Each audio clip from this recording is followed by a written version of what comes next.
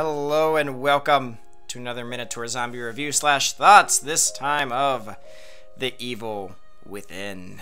This will be a spoiler-free review slash thoughts. I won't talk about anything story-wise outside maybe the first hour or two to just give everyone a setup like usual.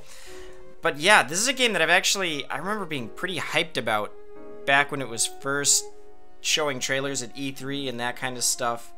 And I remember quite a bit of buzz about this game for the simple reason that it was going to be Shinji Mikami directing it at a new studio that he founded called Tango Gameworks. And for those of you who don't know who Shinji Mikami is, he is basically the father of Resident Evil. Kind of those original Resident Evil games, the survival horror. I'm not going to say the birth of survival horror because we go back to Alone in the Dark for that. But the guy who really popularized it. And so there was quite a bit of hype surrounding this game, I remember, and I was pretty all in, and I cannot for the life of me remember why I fell out of interest. I think it was because it received kind of, like, all-right reviews at the time. Like, they were good, but they weren't outstanding, and I think I got distracted by something else, probably like BioShock or something. But anyway, with The Evil Within 2 that came out the other year, I thought it was finally time for me to go back and check out this game, because it's something I've been interested in for a while. And it felt time. It felt like a time where I really wanted a nice survival horror kind of game. And so, the story begins, and you play as Sebastian, a hard-boiled detective in the city of...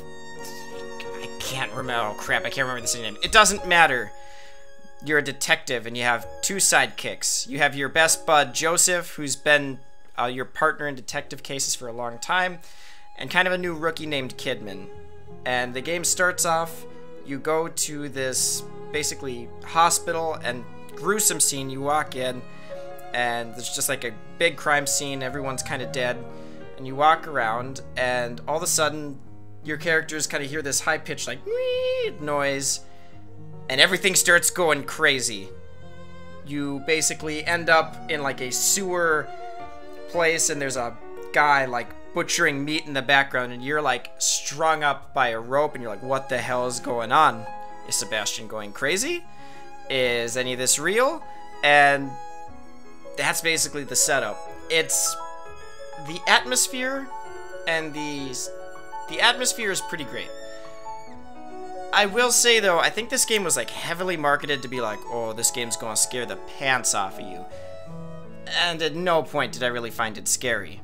Maybe a little bit, like, disturbing, and the environments are a little bit creepy-ish, but it's never scary. It's scary in the same way Resident Evil 4 is scary, in that it's kind of weird environments that are kind of creepy, and creepy monsters, but nothing that's gonna, like, outwardly, like, make you want to turn off the game. There was... the thing I always go back to from my childhood is, like, Resident Evil 3. I could only play that game for like Teenage Minotaur could only go play that game for like half an hour at a time, because when Nemesis showed up and he's like, stars, and shot a rocket launcher at me and chased me, my heart was pumping so fast, like, I had to turn the game off and come back to it later. I couldn't keep going. And there is nothing like that in this game. It's very Resident Evil 4 in that aspect. And that's something that's, like, important to realize, I think, if you want to play this game. Don't go in expecting, like, an Amnesia, Dark Descent kind of game. Now, as for the characters themselves, it's actually probably the most disappointing part of the game. The overall story is interesting up until about the halfway point when you figure out what exactly is going on. And I will tell you, it's probably not quite what you think it's gonna be. It's kind of interesting. I like that twist. The problem is the characters are so bland. Sebastian might be like the blandest character I've played in a while. He has... I'd say he has no personality, but it's like beyond that. There's kind of like an abyss. Even the situations he's placed in, like grotesque monsters and weird environments and everything's trying to kill him, and he just seems like oblivious to all of it. He never really reacts like, oh my god, what's that? Maybe it's because he's a hard-boiled detective who's seen some shit in his day, but I don't know.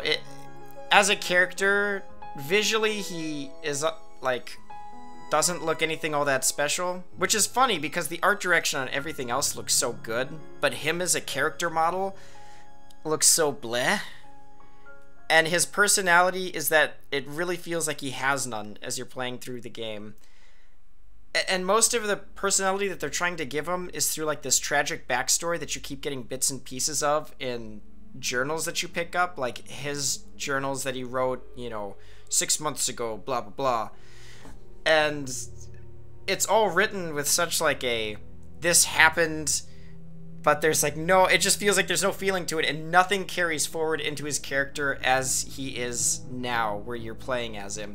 It all feels very disjointed, and it's like they keep pumping up this tragic backstory for him, but it really has nothing to do with the main story. Like so little, to the point where it's almost like they threw it in to throw it in. Like they threw in this tragic backstory just because they thought, well, crap, our character has no story and he's not really having any character development right now. I guess we should throw this in just to like try and be relevant here. And I really think there's a ton of missed opportunities once you know the twist of what the story is. There's so many situations that should be showing up, that should be intertwined into the game as situations. It's kind of like, how do I describe it? This is a good one. Okay, think of Max Payne, right? Think of his tragic backstory and how that's intertwined into everything you're doing. With his wife and kid murdered, and you keep having these like weird dream flashback things where it's like it's tormenting him, and you keep seeing like you see the scene where his wife and kid were murdered, and then it's all this surreal like dreamlike experience. This game, story-wise and everything, that's the kind of stuff that should be being shown related to his tragic backstory, and none of that happens. Which is so strange because it doesn't make sense from a story perspective, and it should be there. And it bothered the crap out of me. It's not necessarily that anything was bad, it's just it bothers me that there are so many missed opportunities for it. The supporting cast, Joseph is alright, and Kidman is actually pretty interesting, but we'll get into why later. But long story short, the story kind of ends on a cliffhanger. It explains next to nothing. Almost everything is left as a mystery. Would not if you're looking for a story, don't play this game, because it's all about the gameplay. Very few things are tied up in the end, and you'll be left scratching your head for a lot of it. The area, don't get me wrong, the areas and situations are interesting at times, but none of it just like comes together very well, and it just feels like it's all set up and no payoff, which I guess thankfully there's an Evil Within too. I'm sure a lot of that payoff will come there, but some of it's just nonsensical, man. But, you know, that doesn't matter because we're here for the survival horror, right? And what is here is classic survival horror, not in Resident Evil 1 through 3, but in Resident Evil 4. This game is definitely very Resident Evil 4. And it takes a lot of inspirations from a lot of different games. And it's very obvious. I mean, they'll have movie posters up on the wall, and you'll see a Pyramid Head looking guy there, and you'll see something that's kind of looking like Resident Evil. It's not ashamed of it, because that's where it's drawing inspiration from. The survival horror aspects are actually done really well. I absolutely adore Resident Evil 4. So that's kind of why I was looking forward to this game. And yeah, it scratches that itch. It's not entirely Resident Evil 4 in that you have to like plant your feet and you can't move while aiming. You can move while aiming, and you have a lot more tools at your disposal, I guess you should say. The weapons are all very basic: pistol, shotgun, sniper, and magnum, although the magnum may as well not even exist, man. I picked it up, and it had like 6 bullets, and I think I found like 2 ammo pickups the rest of the entire game. It was basically like 9 bullets the entire game that thing had. Maybe I just didn't find enough, but... and then the last weapon is probably the most interesting, which is the Agony crossbow, which is just a crossbow, but you have 5 different ammo types for it, and it's pretty interesting. The thing is, the game starts off super strange. It's like they were just kind of throwing everything out at the wall. Like, everything felt very E3 demo-ish early on, because they start you off, you have no weapon, which is like, ooh, that's pretty survival horror, that's weird. But then there's this whole stealth system that they teach you right away, and you can just stealth kill enemies as long as they're not looking at you. So what follows is like a really awkward forced stealth section throughout this village area at the beginning of the game. And the stealth is not fantastic in this game by any means. It's really hard to tell when an enemy's noticed you. And when an enemy has noticed you, it's like, it's over. There's no, like, trying to find another place to sneak. You can try and, like, hide under a bed or something like that, but it's all pretty tedious. That entire section was kind of like, oof, I don't know if I'm feeling this game. And then I got the revolver, and I'm like, ooh, here we go. And then they do, like, a classic... You know the one, the Resident Evil 4 village scene where it's like, oh crap, they're all coming at you. Here's a bunch of different houses you can hide in, run around, try and survive. They do something kind of like that, and then the chainsaw guy comes out as if it wasn't Resident Evil 4 enough. And yeah, then the game started getting really fun. And from there on, it pretty much follows that. The stealth exists, but you probably won't even use it much after that. It's like even the developers are like, yeah, that part didn't work so well. The thing I really like is that the game's a challenge, even on normal difficulty. I died quite a few times. The enemies are threatening, and the checkpoints aren't super frequent, which I appreciate. I know some people are like, oh, that sounds annoying. I gotta say, with most modern games giving you a checkpoint every 2 minutes, it's kind of refreshing to feel like, oh, I messed up. I'm gonna have to do that part over again. But that's because I messed up. The game does have like quite a few random like insta-kill death traps, but they usually do give you a checkpoint before they start throwing those at you. They're usually really random. Almost like, why did you throw this here? Other than to be like, well, I feel like the player hasn't had a quick time event in a while. They're never really quick time events, but it's kind of like, oh, you weren't supposed to walk there, you idiot. So yeah, the gameplay all flows really well. There's an upgrade system that I think is actually done really well in that your currency, which is like some green brain gel fluid, is limited enough to where you can't just buy everything you want right away. And most of the upgrades are also enticing enough to where it's not that problem of I buy all the ones that are useful right away. And then at that point, once I have all those out of the way, I'll just, everything else is like really barely beneficial. It doesn't really have that problem, which I think plagues a lot of like progression systems like this. It was pretty fun, and I didn't have all the upgrades I wanted by the end of the game, which is a good thing. You shouldn't have everything maxed by the time you beat a game. There should be some choice involved, otherwise the progression system means nothing. The Agony crossbow in particular, so far the gameplay is pretty good. The bosses are fun. Box head. There's a boss who has a box for a head, trying really hard to be Pyramid Head. He was pretty interesting. The bosses in general. There's this part where there's a boss that you can't really quite kill, and so it's chasing you, and it's kind of like a run for your life kind of thing until you finally get to an area where you can kill it. Most of those situations are really, really fun. I really did enjoy the gameplay of this game, even if the characters and the story weren't really bringing their A game. I do have some nitpicks though. Namely, it's funny. A lot of it's like menu UI stuff. The Agony crossbow, for example, is very cool, but you have 5 different ammo types, and at least 2 of those ammo types do practically exactly the same thing, and they probably could have been condensed into one. And the problem is it's one button to swap between all 5 ammo types, and so when you have ammo types of each one, it's so easy to accidentally cycle past and then go to the next one, and then you gotta cycle all the way through again. And in an intense survival horror game like this, messing about with trying to select which ammo you want is not fun. And it makes it even worse because it's not consistent, because it'll skip over ammo types that you don't have any ammo for anymore. So all of a sudden, those 3 X button presses to get to your shock harpoons will now be 2. And so you're gonna overshoot constantly. There's no consistency. And there's kind of a crafting system, and it's really simplistic, which I like. It doesn't get in the way. That's the other thing.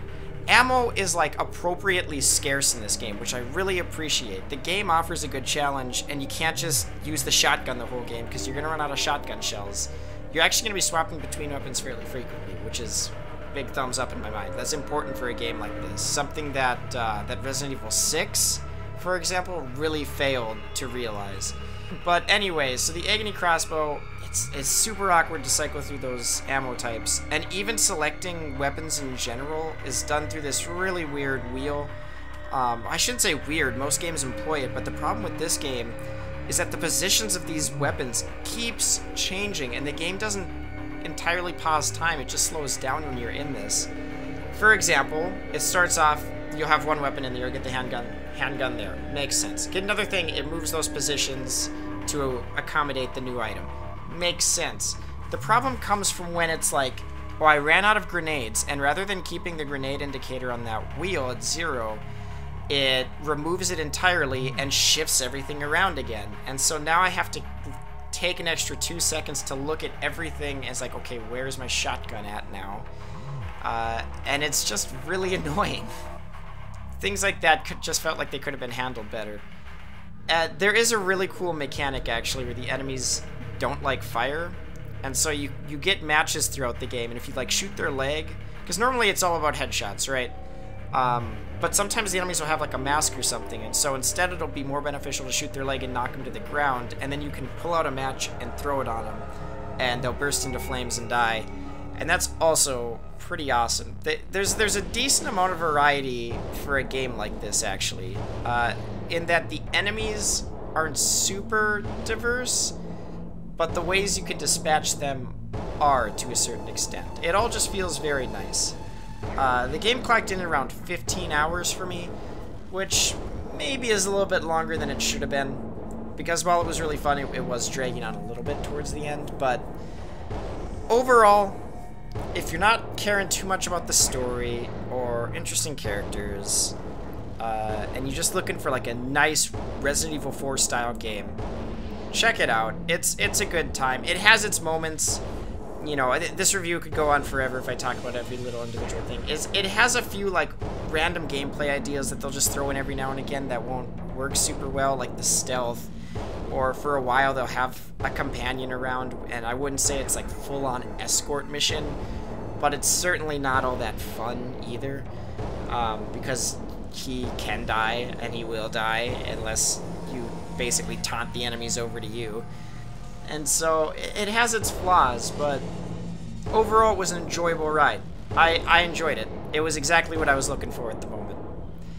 I was just really disappointed in the characters and the story.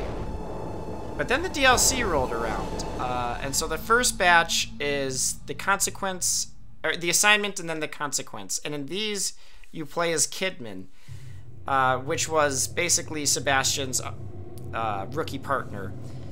I won't go into too much detail on the story because hers is... It runs parallel to Sebastian. It's what Kidman is doing while Sebastian is doing his thing. And first of all, it's best play this one after you finish the main game. Otherwise, the story is going to make extra no sense, and you're going to miss the whole point. But these two DLCs combined last about 5 hours or so, and you play as Kidman the entire time. And it's showing you her story running parallel with Sebastian, but the thing is her story is so much more interesting on every level. First of all, we actually get explanations for most of the story things that are like left to ooh, spooky mystery in Sebastian's plotline. So you'll actually get some payoff for like the 20 mysteries that the game brings up. You'll actually understand what's going on. And Kidman herself is a far more interesting character with a more believable backstory that plays into who she is as a character today, like as you're playing her, as you learn about her backstory. And the funny thing is you get more Sebastian personality in Kidman's quest than in Sebastian's quest, because you'll get to see some of the Sebastian flashbacks that set up his tragic backstory, and now all of a sudden he has flavor and personality, and it makes a lot more sense. The problem with Kidman's quest is that it is 100% stealth. Well, I shouldn't say 100%. They give you a gun for an action scene for like 10 minutes. And I feel like they only did that because they accidentally gave her a gun at some point in Sebastian's story when you came across her, and they're like, crap, we do have to give her a gun at some point when we run across that plot point. And they just take it away right away. But yeah, it's the stealth is better in her quest because you can actually take cover behind things, and the system is built around it. But it's also a bit too much stealth all in a row. The entire DLC is very narrative focused, which I enjoy. It's actually told really well within the environment and the plot. Pretty cool. It's probably some of my favorite moments in the game. It's just broken up by all of these slow stealth sections where you just, you know, hide and try and avoid enemies. And it's not the good kind of stealth either. It's very linear, and linear is not like inherently a derogatory term, but it's all very linear in that there's only really one way to sneak past this foe. It's like, here's the room, you have one option. You don't have like a few different options to sneak past. Here's your one option. You hit that switch on that end of the wall and it makes a sound, and that lures him away, and then you can move on. It's that kind of stealth. And the thing is, if you get seen once, it's so freaking tedious to like disengage and like try and return to a stealth mode. You know, it's hard to get that alarm counter to go down Metal Gear Solid style, because they'll just rush you forever if there's a lot in the room. And the problem is sometimes the way the game systems are designed and how you can sprint, sometimes it's almost easier to just sprint past the enemies and try and avoid them that way. There's at one point there's like an enemy, it's like, here's a room full of explodey enemies, and I was like, okay. I just sprinted up next to a few of them and like brushed across them and sprinted away before they exploded, and then they just killed themselves. It's like, whew, now I don't have to stealth that. Whew, that saved me time. So yeah, Kidman's story is absolutely worth a playthrough. I don't say that too often about DLC, but this is something that really felt like it should have been in the main game. Like, you should have swapped to Kidman's side partway through Sebastian's side. Not only because it actually makes the story feel satisfying, but also because the gameplay sections would have complemented each other perfectly. The main problem with Kidman is that it's too much stealth all at once. It's all bundled together. There's nothing really to break it up all that much. The problem with Sebastian is sometimes there's too much action, and it's just gunfight after gunfight, and sometimes it'd be nice to have something break that up. It would have been excellent if they could have weaved them together somehow. Into one cohesive game. But unfortunately they were split apart. But I will say, as far as DLCs go, if you're actually interested in the story and you care, I don't know if all of it gets explained in Evil Within 2 anyway, but if you do care about the story and you're just playing Evil Within 1, I mean, that's like mandatory playing, because 75% of the story is in that DLC. And then the last DLC is the Executioner. And, you know, I wasn't even going to play this one because it seemed like a side bonus mode, but then I hit new game and I was like, ooh, this is weird. First person, you say. Playing as Boxhead, you say. I was like, well, I'll play as Boxhead. I'm sure he must have been a fan favorite boss from the game. It's a really throwaway game mode. It feels like some developer's pet project that he was working on in his spare time, and one of the higher ups walked along and said, what is that? I was like, oh, I'm sorry, sir. I was working on this weird first-person mode in my spare time. I'll get back to work on the real stuff. And he's like, we should make that into a DLC. Because that's really what it feels like. It feels pretty cheaply put together. It's all just recycled areas. And I guess it's kind of wacky fun. It's fun for about 5 to 10 minutes, but the gameplay never evolves.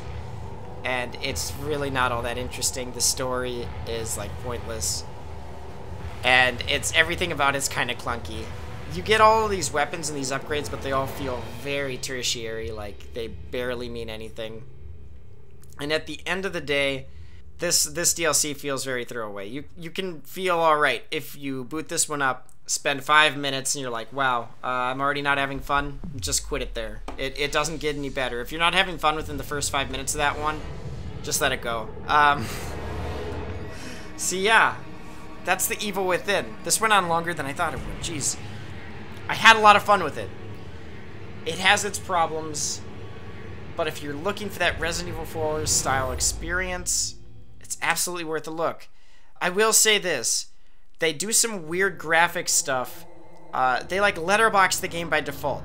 And I remember this being a big complaint. I don't know why they do that, why they thought that would be a good idea. But thankfully, I could turn that off, at least on the PC version. I just turned it off. Highly recommended you do that, because that letterboxing, I think they're going for like some weird film style look. I don't know. But the game looks a lot better with that off. So I'm looking forward. I'll probably check out The Evil Within 2. I'm hoping the story is better. I'm hoping Sebastian is an interesting character in that one, but I'm not holding my breath. But yeah, if you like the Resident Evil 4 style survival horror game, give this one a shot. It'll probably scratch that itch, because we honestly don't have a ton of options for this genre. At least not anymore. You know, it's not as good as Resident Evil 4. I should preface that. It's not as good as that game. Very few things will ever be as good as Resident Evil 4. But it's a good substitute. If you guys have played it, let me know what you think in the comments. I'd love to hear your thoughts. Until then, thank you guys so much for watching. Later, everyone.